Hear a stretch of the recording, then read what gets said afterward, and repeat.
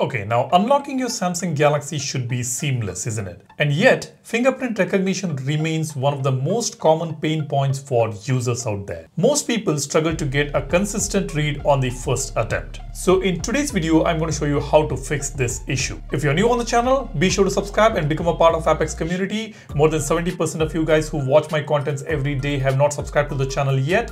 If you want to stay updated with everything that's happening with your device, then go ahead, subscribe, and don't forget to hit this like button if you find this video informative.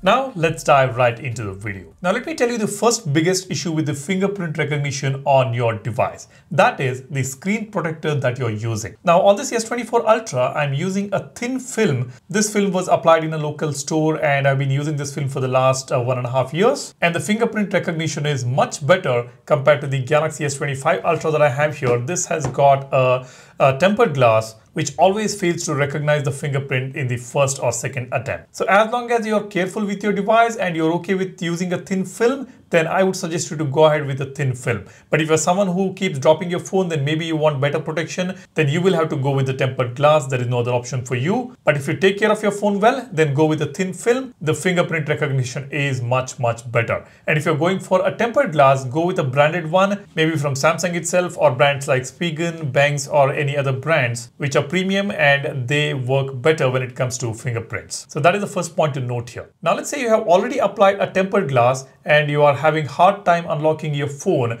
Then the first thing that you need to do is go to the settings, tap on display. Under display, scroll down, you will find this toggle touch sensitivity. Just enable this touch sensitivity. This will increase the touch sensitivity of the screen for use with screen protectors. So this feature is specifically designed or specifically made available who use the screen protectors, maybe a tempered glass or even a thin film. So make sure you enable touch sensitivity on your Galaxy phones or any other Android phone that you're using. Next, make sure you register the same finger multiple times. Let's say you're using the right thumb for unlocking your device, then make sure to register it at least twice on your device under the same fingerprint profile. For that, all you need to do is just come to fingerprints, add a finger. You will be able to add the same finger again and again up to 5 times. That will create the recognition in multiple angles of your finger and it will recognize your finger better when you have added the same finger multiple times. So go ahead, register your finger at least twice on your Galaxy phone. Next, you make sure you register at least 2 fingers so that if one finger misses,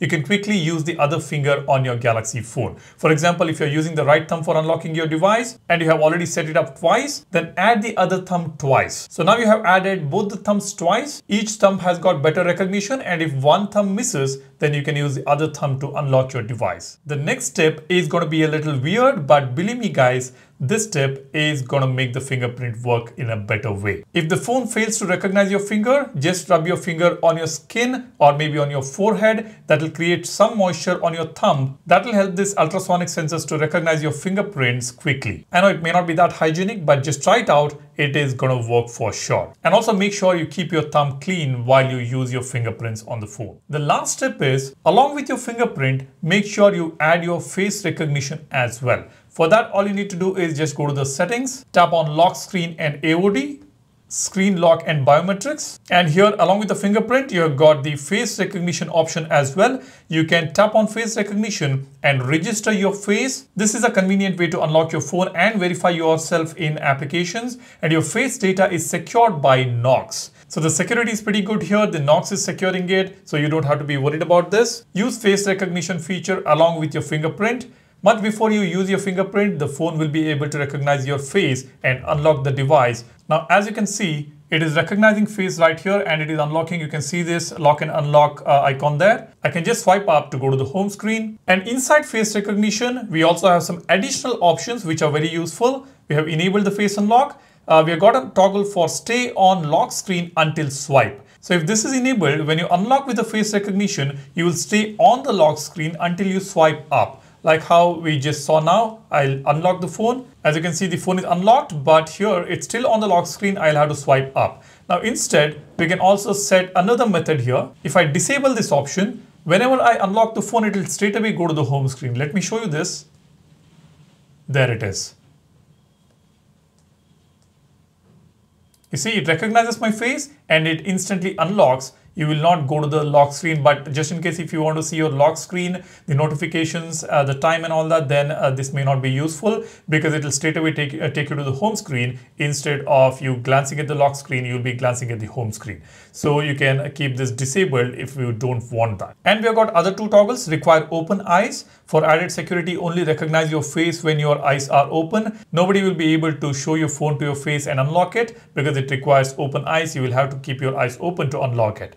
Then we have got brighten screen. Increase screen brightness temporarily so your face can be recognized in the dark. This feature is enabled by default. Now, I would say the face recognition is much better on the iPhones, but Samsung phones also I don't see any issues. It definitely works better. But sometimes in the dark environment, the phone might fail to recognize your face. But of course, we do have the fingerprint recognition. Instantly, we can unlock the phone. Unlike iPhones, if the face recognition fails, you'll have to key in the password or PIN. But hey, iPhone's face recognition hardly fails. I have never noticed iPhone's face recognition failing. But your face has to be properly in front of the phone. Like how we can just unlock when the phone is kept on the table, we can't do that on the iPhone, so that's a bummer there. Anyways, these are some tips which I wanted to share with you guys. Let me know if you've got any additional tips to make your fingerprint work better. Drop a comment, and while you do that, be sure to subscribe to the channel. And these beautiful wallpapers are available on the Volvo's application. The link is in the description. There are some premium and free collections as well. Go ahead, download them. You will definitely love it.